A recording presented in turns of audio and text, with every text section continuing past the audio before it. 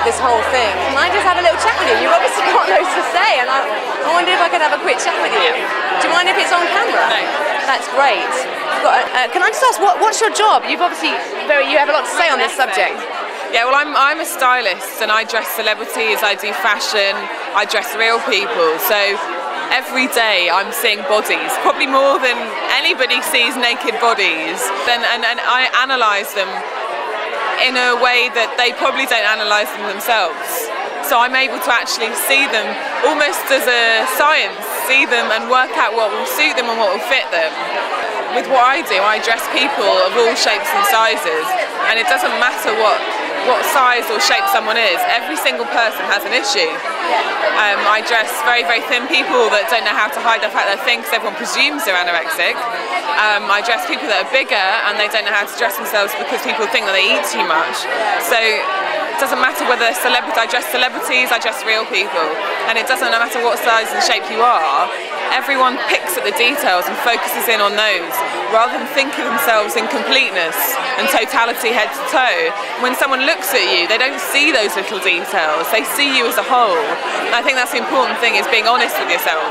And to be honest with you, if we're dressing real people, it's often much easier to dress curves than it is a stick. So, you know, you've got something to hang it on.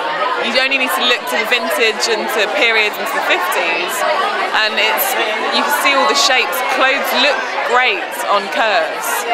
The clothes that a lot of designers make don't always look great on curves because they design them to be on sticks. So, you know, they're never going to look quite as good on a curve, or we're educated to think they're not going to look great on a curve. So, you know, designers only make up to size 16, if that. It's very interesting to talk to you, because what Body Gossip is trying to do is to tell people, to encourage people to work out the body that they have naturally, keep it healthy, and then love it, and then celebrate it. Not try to look like someone else. No. And I think as a part of trying to love it, that's actually understanding what suits you clothes-wise. You know, everyone says, especially I teach, or I present at Clothes Show Live. 3,000 teenagers. I mean, it's all young girls.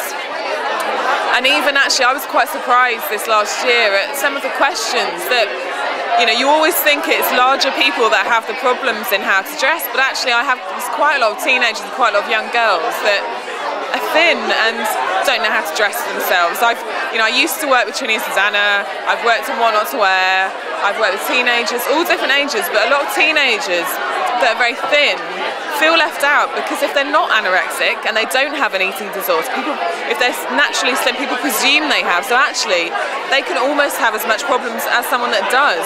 We're kind of educated that slim equals eating disorder, fat equals eating problem, you know, that you eat too much. So I think it's a misconception that either way that it's a problem. You know, you can be naturally bigger and you can be naturally thin. It's not always a problem. And it's learning how to love the way you naturally are, and looking good in that shape. Exactly, and dress and appreciate who you are.